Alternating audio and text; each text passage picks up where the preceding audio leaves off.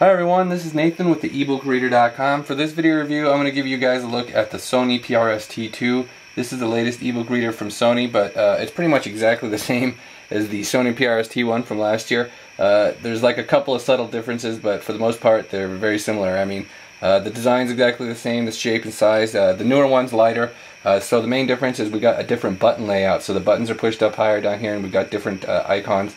Whereas the PRS-T1 had these silver icons and they were further down. So I like the placement on these ones. Since they're up higher, you got more room down here for your thumbs to hold the reader. But the buttons definitely are a little clanky. They're kind of clicky and feel a little plasticky. They're not real comfortable. So these buttons actually feel a little more comfortable. So the other main difference, obviously, with the black one is the newer one. It has a matte finish, which is really nice. So like if you're using the light, it doesn't reflect off the edge like it used to. With this one, you get the light reflecting off there. That's kind of annoying. So I do like the matte finish. I do like the lighter build, so it does have some advantages. The features are pretty much mostly the same between the two. So the PRS-T2 adds a couple of things. We've got the Evernote set up in here, so you can use Evernote. So you can put your notes onto Evernote, and you can download. So what you can do is you can set your Evernote up to use Evernote clearly. I tested this out with one of my blog pages. So if you want to download web pages, so if you're at your web browser, you can select to download, send it to Evernote, and then you can download it here to your reader, and then we can go in and load that up. It's actually in a special section in your bookshelves here. The bookshelves, I don't know why it takes so long to load. This is kind of one of the more annoying aspects of this. It's not like I have a ton of books on here. I have 70, but it does take that to load several seconds usually when you hit it. So when I was talking about Evernote, is you come in here and then you go to the Evernote section. So the way the menu system is set up is kind of slow and painful. I don't know why they just can't put everything a little bit easier, but anyway, so you get into here and you have your web pages that you can download using Evernote. So here's my review of the older Sony. So I downloaded it, and what it does is it removes all the ads and everything, and then you just get the regular text. And it also has these highlighted ones here. They are hyperlinks, so if you click those, it will open the web browser to open whatever link that opens. And you can also use the other features that you would with an ebook. You got the different font sizes, of course. So that is a new feature, and it is pretty cool as far as the Evernote setup goes. The other new feature, there is some limitations with the Evernote though. So if it's a DRM'd book, you can only upload 140 characters for highlighting and stuff like that. But if it's non-DRM, you don't have those limitations. So one of the other new features here is Facebook setup. Unfortunately, for whatever reason, it doesn't work at all for me. Even once it connects to the network here, it just shows this loading screen and then never does anything else. So okay, so let me go ahead and show you some of the other features on here. As far as the menu system goes, we've got the public library and the web browser, so you can set up to download ebooks directly from your public library using the reader. I already had a video for that for the PRS-T1, and it's the exact same process now. I also had a video for the web browser, so I'll put links to those up if you want to watch those, because it's the same process. Like I said, this reader and the PRS-T1 are very, very similar. So we've also got your other options in here for notes. You can go in and create notes in your books, and you've got your list right here. And then you've got other, you can create text memos as well with the on-screen keyboard. You've got a little icon up here. And then you can create text notes if you want to create like a little checklist or something, shopping list. So we've got the picture viewer also. There's a whole bunch of settings in here. I'm not going to get a whole lot of detail. One of the newer settings that we have is partial page refresh for ebooks. It's up in here, and refresh display. I kind of don't really like it that much because it does get more ghosting, but you do have the option to turn that on and off in here. You also have your dictionary option. So the PRS-T1 has the advantage with dictionaries as well. It has 12 dictionaries, whereas the PRS-T2, for some reason, they removed a few of the dictionaries, and I'll show you that later with the ebooks. And this is where you can actually enter the word into your dictionary, but where you change it was that other selection over there. So let's go ahead and show you an ebook and how that works. So when it comes to reading ebooks, the reading experience is very similar to what was on the Sony PRS-T1. We've got the adjustable font sizes. We've got some different advanced features in here for we can navigate page, and we can also set custom view. So let me go ahead and show you some of the different stuff we have in here. We've got the original font set right now. We got different selections here. I tend to like this one. It's more bold a little bit. And we've got the different font sizes, of course. Really, really big font size and really tiny.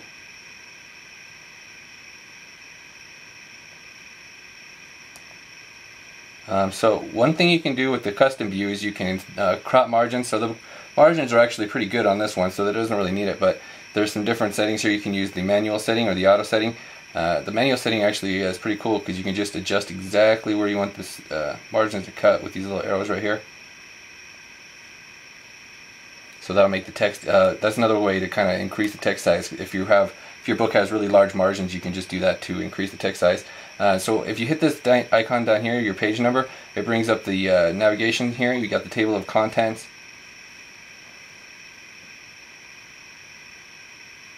As you can see, it's a nested table of contents. We've also got the, let me go ahead and get rid of this custom view. So other things in the custom view, we've got the page mode. The adjust view is more for PDFs. You can adjust sort of the background and contrast colors here. Some different presets, and you can also set it to custom. So these are some of the more advanced settings that like not a lot of the other readers have. So this has the touchscreen too, so the multi-touch, you can zoom in, pinch zooming, and it shows you where you're zoomed in with the little box down here.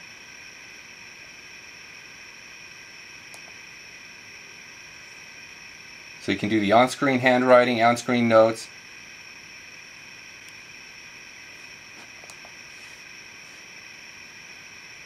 So then we can get these icons up here to add notes. It also comes with this stylus. There's actually no place to put it on the reader like the old Sony readers used to have, but it does come in the box. So we've got that option here. You can do all the on-screen markup, the on-screen notes, whatever you want to do. And we've also got the little eraser icon right there if you want to get rid of something. So as far as the other options go, you can also hold down on a word, so you can do notes that way as well. And we've got that send to option for if you want to send your notes to Evernote. Like I said, I couldn't get the Facebook to work, so it's not really going to do anything, but you can also do the highlights.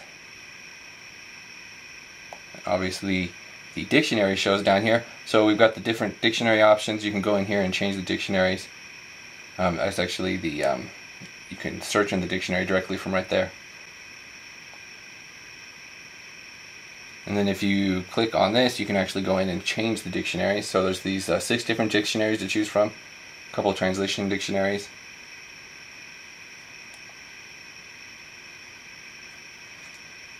Got the search features and some of the other features.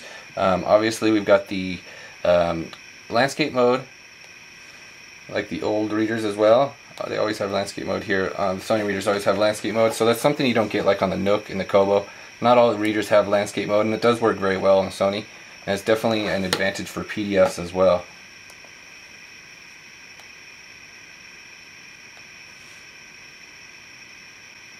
So with the navigate page icon there, you can just jump to pages as well. It's also got previous view, so you can jump back to where you were, and it's got these arrows that take you, you can go back and forth exactly where you were. See, it even changes the orientation because it remembers what you were doing. Kind of cool how that history works on the PRS series. The other PRS-T1 and the older PRS-T models had those as well, so it's actually a pretty cool feature that you don't get on a lot of the other e-readers.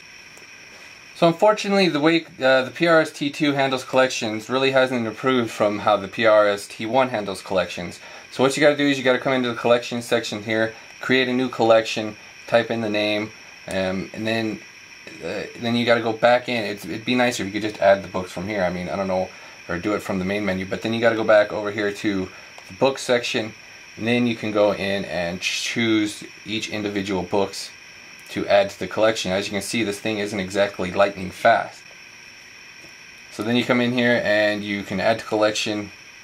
You just select which file you want it added to. So there's one problem with the folders setup, is that if you want to add files from an SD card, you actually have to create the collection on the SD card, because you can't create a collection on the internal memory using books from the SD card. So like I put internal memory for this specific collection, so now I only get to choose the books that were actually in the internal memory. So it's kind of a convoluted setup here, but I mean, it does kind of work as far as the collections go. It'd be a lot easier if it just supported folders directly, because this SD card I got in there, it's all folders, and it doesn't do any kind of folder setup at all. It just sort of throws all your books in here, and in order. You've got the different sorting options.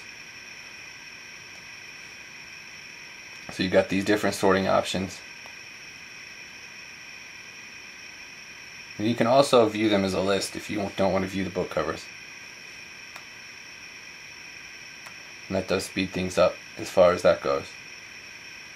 So Sony markets this was coming with the Harry Potter ebook. It comes with the first Harry Potter book. It comes with this flyer that tells you how to do it.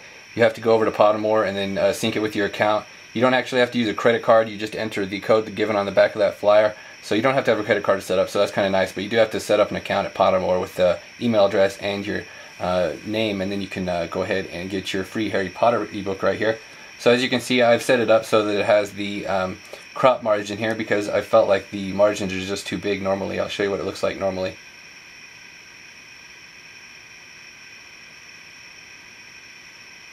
So yeah, the crop margin does come in handy for that if you want bigger margins. As far as line spacing, the Sony readers don't have any options for adjusting line spacing. So you do have the adjustable fonts, you got the adjustable sizes, but and you can adjust the margins with that margin crop feature, but there is no setup for actually adjusting the line spacing. That brings me to a topic I wanted to bring up here. I noticed between the PRS-T1 and the PRS-T2, they don't render the books exactly the same.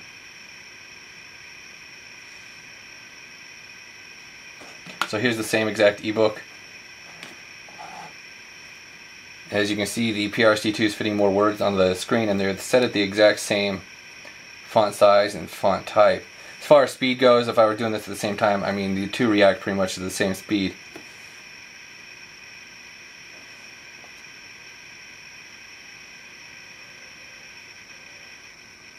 And, as you can see, here is a good example of the partial refresh versus the full refresh of the old PRS-T1. So it only does it like every 6th page on the new one. If you hold down the buttons like before, you can scan through really fast. Definitely speeding up on the PRS-T2 right there. Okay, so one other detail I wanted to show with the same ebook in the same book is the PRS-T2, its screen background, it's a little bit lighter than the screen background on the T1. It's not a big difference, but it is noticeable when they're side by side. I imagine it's not going to show up on the camera. In a weird twist, actually, though, the T1, the fonts are darker. So I have the same font set on here, the same font size, and they actually look darker on the T1. They're a little bit bolder.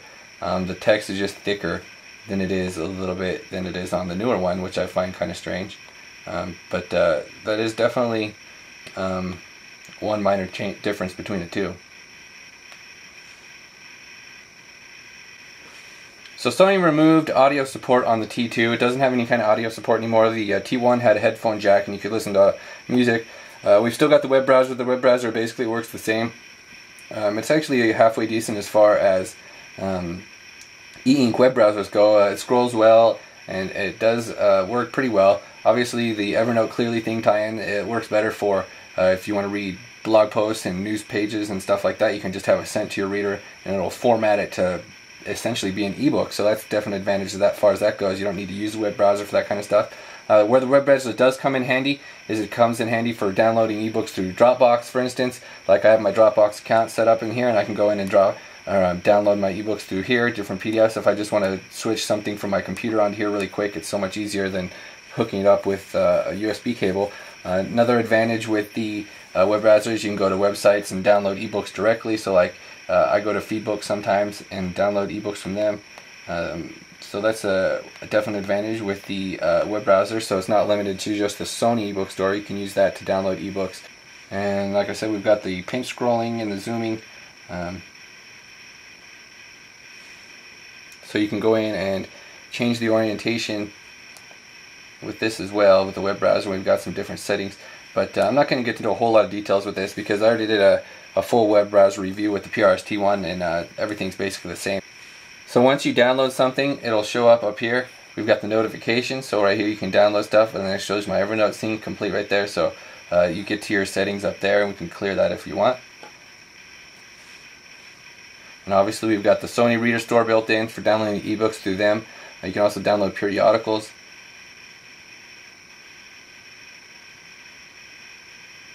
Takes it a few seconds to load up, and then once it's loaded up, you're good to go. They've got the different sections, obviously, and the usual type of sorting options.